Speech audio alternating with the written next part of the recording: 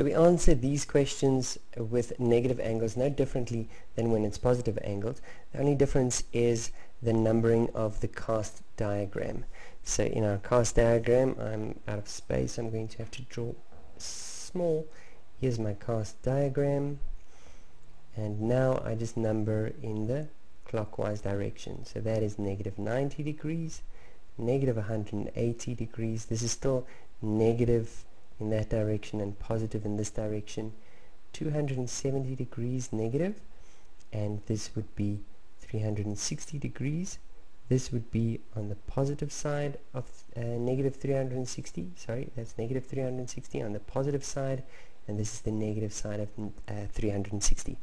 So in which quadrant does the angle 105 degrees lie? So negative 105 degrees.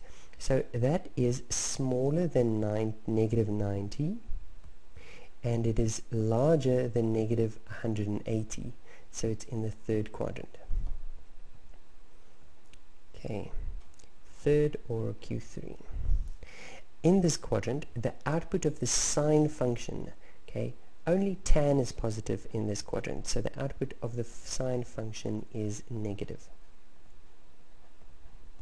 What is the angle that 105 degrees makes with the x-axis?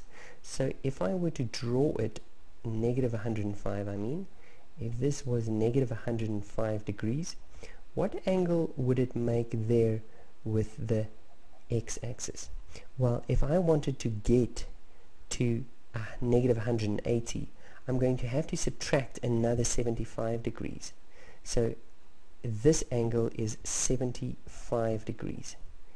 75 degrees. Okay, so what angle does it make 75 degrees? Not negative 75. We want the positive angle. We want to know what is that positive angle it makes. So we are measuring it in that direction.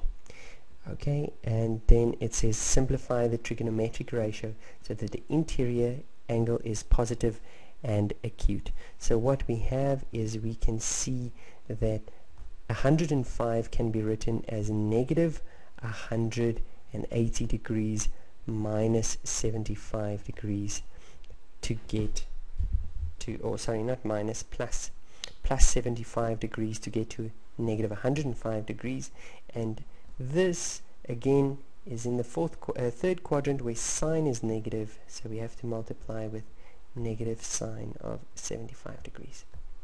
And there we go.